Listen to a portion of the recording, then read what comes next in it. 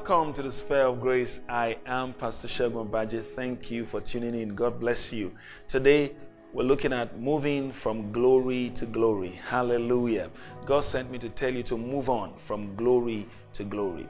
You know, God's destiny for you is to move on from glory to glory. 2 Corinthians chapter 3 and verse 18, it says, "But we all with open face, beholding as in a glass or mirror the glory of God, we are changed into the same image from glory to glory." That's the emphasis. From glory to glory. That means from one level of glory to a higher level of glory, even as by the Spirit of the Lord. That means the transformer is the Holy Ghost. And now we are transformed into the image of Jesus, the Anointed One, from glory to glory. That means every day can get better. Amen. You can increase and be transformed from glory to glory by the day.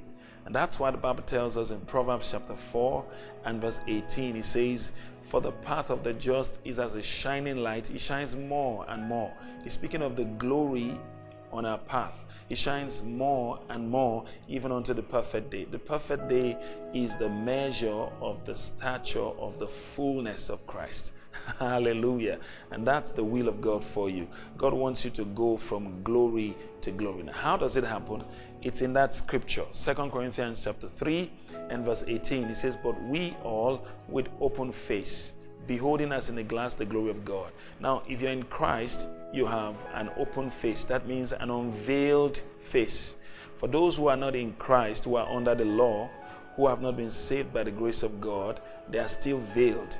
That means they cannot see the glory of God because the law has blindfolded them. The flesh has blindfolded them.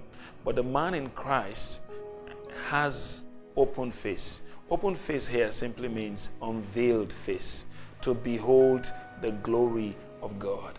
That means you can actually see the glory of God. Now, who is the glory of God?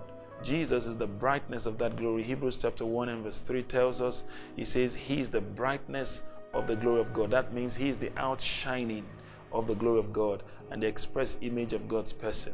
So that means when we look in the mirror of God's word, the glass there speaks of the mirror of the word of God. And when you look in that mirror, you see the glory of God. You see the outshining of that glory, and that's Jesus, the Anointed One. And then as you see him, you are transformed into him. As much as you can see, that's what you're going to be transformed into. That means you'll be transformed to the measure of the clarity of your vision of the glory of God, the outshining of that glory, which is Jesus, the Anointed One. Praise God. So as you see who you are in the Word, amen, the Spirit of God transforms you and brings you into the measure of glory or being or expression of Jesus to the degree that you can see. And that's why we are transformed from glory to glory, until we see him in his fullness, until we get to that measure of the stature of the fullness of Christ. We are being transformed daily. And this is the life God has called us to live. Praise God. It's a life of daily transformation, daily growth, daily increase, daily outshining. And then we keep shining and being transformed from glory to glory until we get to the measure of the stature of the fullness of Christ. Amen. This is what it means to go from glory to glory. And it is additive. It is cumulative. All right? That means it is a thing that comes and sums up into the fullness of God. So that's why it's important to be consistent in your walk with God. A step at a time. Light upon light. Glory upon glory. And then we get there. Praise God. I believe you've been blessed today. Until I come your way again tomorrow, keep living and basking in the sphere of grace. I love you and God bless you.